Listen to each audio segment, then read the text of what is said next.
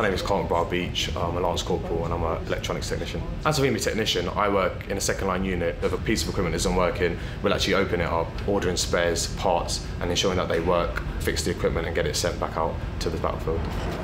As you can imagine, you could have wide ranges of equipment. It could be anything from thermal imagery, sights, to night vision goggles, radar systems, tanks, communications, medical and dental equipment, and robotics as well. The list is endless.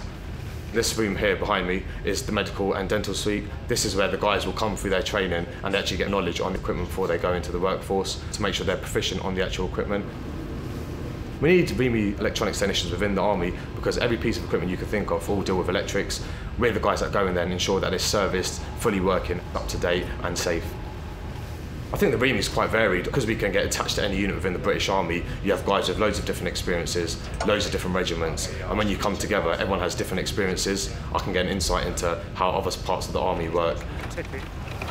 No 2 days are exactly the same. I'm always doing something different. The feeling you get from actually fixing a piece of equipment, you can't beat it.